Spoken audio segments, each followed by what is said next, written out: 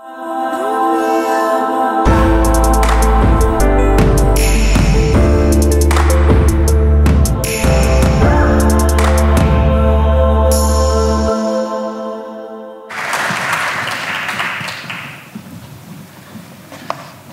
morning. I wish I could take any credit if you do have a shorter wait time in a hospital. Unfortunately, that would probably not be the case. I've done a lot of work on hospital wait times, but my ability to get hospitals to listen has been somewhat limited. But welcome to day 2 of Dig and Delve 2019. Yes, I'm not John Patrick, but I am related. That's my father who spoke last night. So it's my pleasure to welcome you on behalf of the steering committee. And I think it's my task today to set the scene or to introduce the day. Now, while I am listed on the steering committee, I have to admit for the last 2 months I've been more conspicuous by my absence than my presence in meetings. And so that might explain why I didn't actually know I was giving this talk until I looked at the schedule on the website. Now, I'm fairly confident that was my fault, not the steering committee's fault, because I'm sure at some point I agreed to do this talk, and as my wife would tell you, I'm not known for my memory. So anyway, I think the justification for my being here is largely because most of my fellow members of the steering committee are pastors, and I happen to be a mathematician. And as any mathematician will tell you, science is just applied mathematics. I am myself an applied mathematician, and therefore not a real one. Real mathematicians tend to have very little concern as to whether what they do has any relevance to reality. I'm reminded of my favorite definition of a mathematician as one who solves problems you never knew you had in ways that you don't understand. Now, typically, mathematical propositions take place in a world of their own. You make up a number of axioms about this fantasy world, and then you see what you can prove within that space. So, as an example, let's take the real number line. Whoops, wrong way. So there's the real number line. It's proved to be very useful in reality, but it's admittedly a little boring. So mathematicians said, well, why don't we, instead of a number line, let's create a number space. And we'll create this space by creating a second line that is related to I, which we call is equal to the square root of -1. Right? So we know that square root of -1 makes any sense whatsoever, but we don't really care. And then we're going to see, well, within this space, right, we can do all kinds of things and create all kinds of new numbers and prove all kinds of very interesting things that have no relevance to reality. So,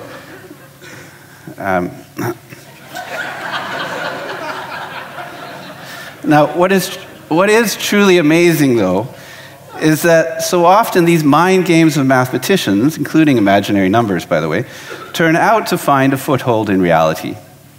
Despite their best efforts at irrelevance, time and again, the work of these theoretical mathematicians gets turned into something useful, usually by the physicists or the engineers, not the mathematicians. Now, the question is this just a happy coincidence? The surprise isn't, by the way, just that mathematics describes the universe, but even more so that the equations that appear to work so well are relatively simple, though you may not believe me on that one, so that we can actually do something with them. If we were to look at the set of all possible equations, the subset of equations that would actually be useful is vanishingly small. I thought about giving you a mini lecture on set theory and measure zero, but I thought if I did that, I might actually make my father's definition of a professor come true today, which was, if you remember that from last night. But again, is this a happy coincidence that our universe not only displays an order that can be described mathematically, but that order is in fact amenable to our understanding? Albert Einstein actually put it very well when he said, "You find it strange that I consider the comprehensibility of the world, to the degree that we may speak of such comprehensibility, a miracle, Well, a priori, one should expect a chaotic world, which cannot be in any way grasped through thought. The kind of order created, for example, by Newton's theory of gravity is of quite a different kind. Even if the axioms of the theory are posited by a human being, the success of such an enterprise presupposes an order in the objective world of a high degree, which one has no a priori right to expect. That is the miracle which grows increasingly persuasive with the increasing development of knowledge. I would suggest that that is the argument we are attempting to unpack in this conference. It is the very success of science, we want to argue, that presupposes the existence of a creator. From the talks on fine-tuning to start the day to the refutation of methodological naturalism at the end, we are seeking to push back against the notion that belief in God is somehow antithetical to a proper understanding of science, or that somehow faith gets in the way of scientific progress. Now, it is certainly undeniable that at times, men in positions of authority within the church have proven a hindrance to science. But then again, it could be equally argued that Aristotle was an even greater hindrance to science, as it was respect for his authority that held back science for quite a while. Human beings mess up. It is one of the things that we do best. But let me suggest to you that faith in itself, the belief in a rational creator as revealed in Scripture, rather than being a hindrance to science, was in fact the soil within which science was able to flourish. As my father pointed out last night, it is no coincidence that experimental science began and took off in Christendom. For as the humanist Human Butterfield put it, if Newton had not had his God, he would not have gone looking for his laws. Part of the modern mistake, I believe anyway, is that we somehow came to believe that science provided us with a different and more certain way of knowing. Instead, what I want to suggest today is that science narrowed our knowledge to a particular subset, namely the material, and suggests that science narrowed this and then held up a standard of knowledge, one devoid of assumption and belief, that not even science could meet. Consider what I began with. The mathematical knowledge proceeds from a given set of axioms in order to derive a given set of conclusions. One could, in fact, argue that all mathematical proofs are, in fact, tautologies, because the conclusion is buried in the premises. And in fact, if nothing can be assumed, then nothing can be proved. It is no different within science. All scientific endeavor occurs within a framework of belief. We move forward on the basis of a confidence in past knowledge that we do not verify. To summarize this, there's a guy called Richard Lewontin, who was an atheistic evolutionary zoologist, and he put it this way.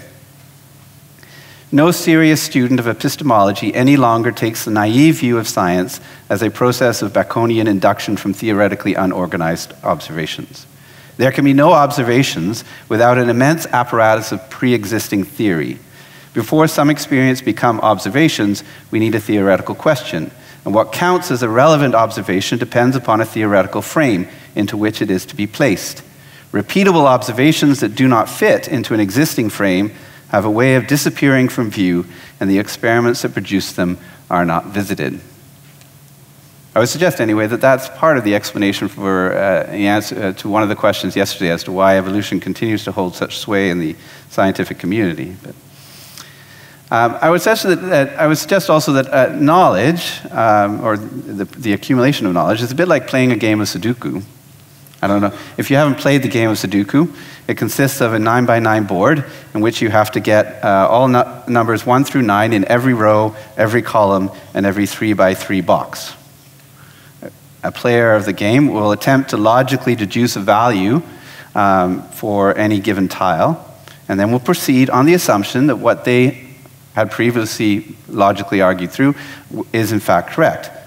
At some point, you may run into contradictions, and you have to go back and retrace and find out where it was that you started to go wrong.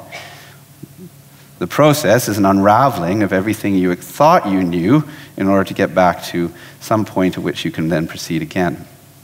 I would submit that this is not a bad analogy for how knowledge is achieved through any discipline.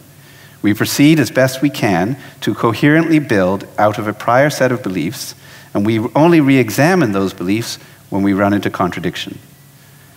Take, for example, the geocentered universe. Ptolemy at the time had developed a fairly ingenious model where the Earth was stationary at the center of the universe. It was, in fact, fairly intuitive. After all, we don't experience any movement of the Earth. But as more and more observations led to more and more complexities being added to the model, some began to question whether we needed to re-examine some of the basic assumptions behind it. It is worth noting that the assumption that complexity was a sign of error is rather a strange one. Why should we have expected that planetary motion could be described in relatively simple systems?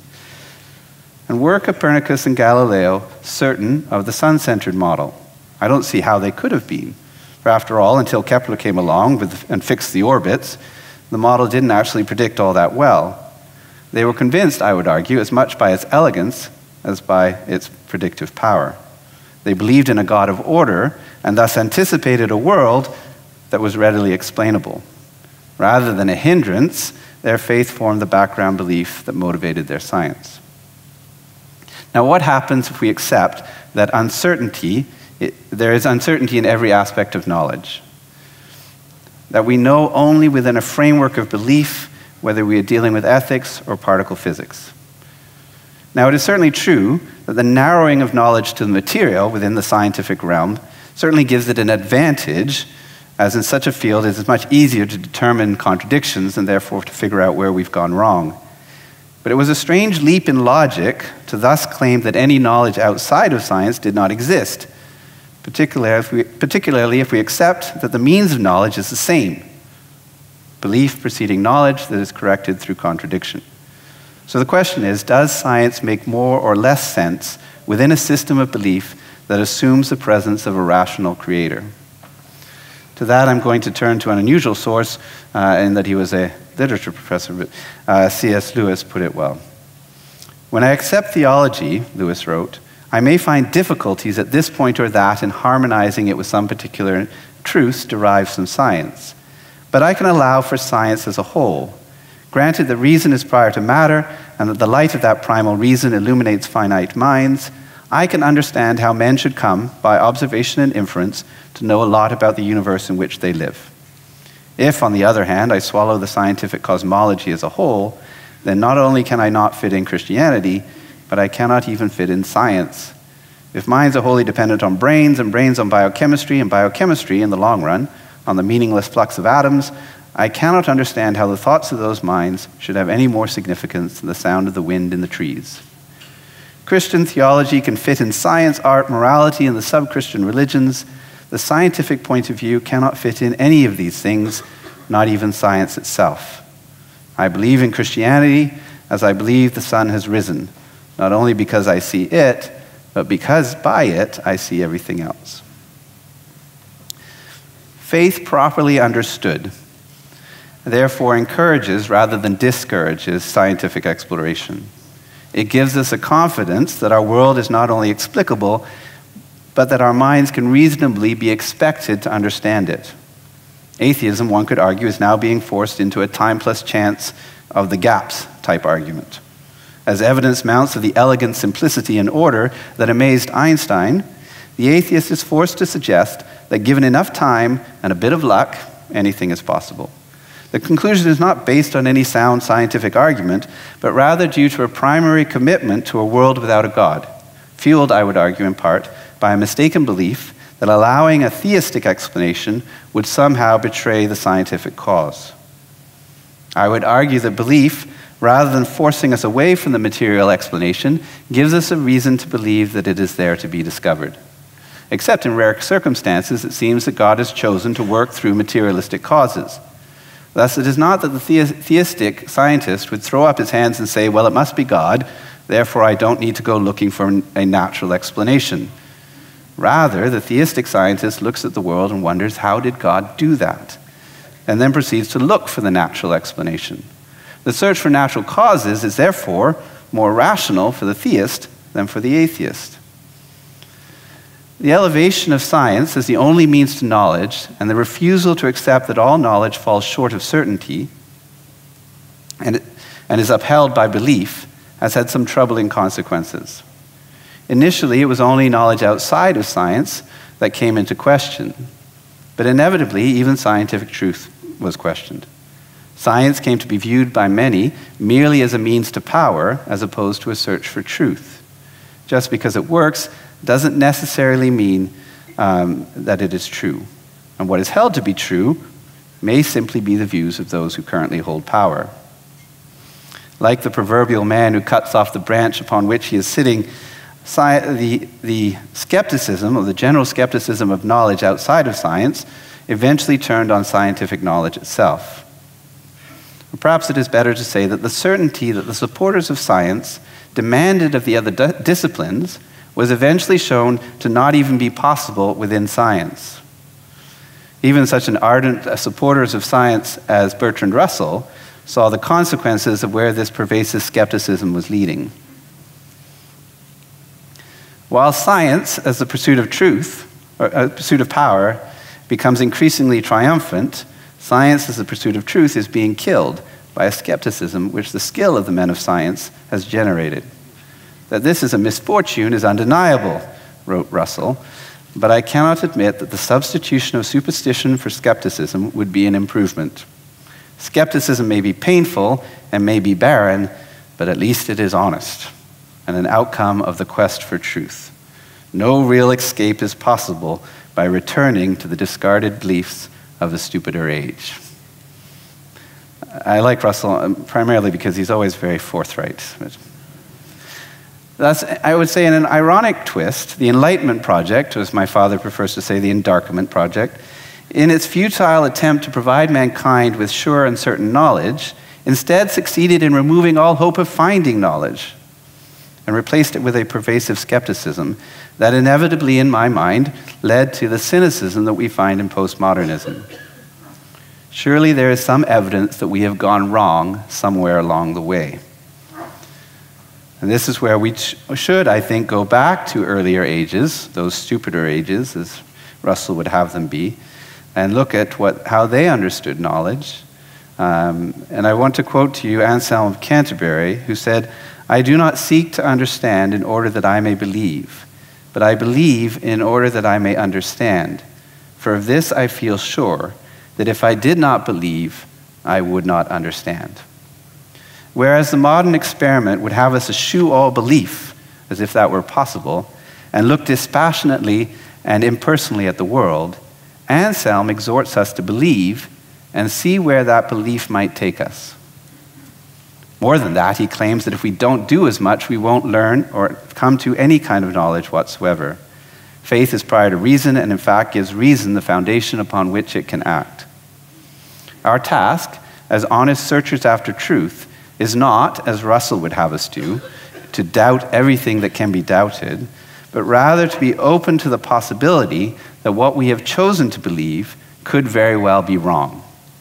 In other words, our task is to be open to the contradictions that may lead to a revision of our cherished beliefs. As Michael Polanyi wrote, "I hold it to be fully consistent with my belief in the transcendent origin of my beliefs that I should be ever prepared for new intimations of doubt in respect to them. This may prevent us from saying anything with absolute certainty, but then that is what makes life interesting. It is risky to stake your actions on what you have chosen to believe but cannot definitively claim as true.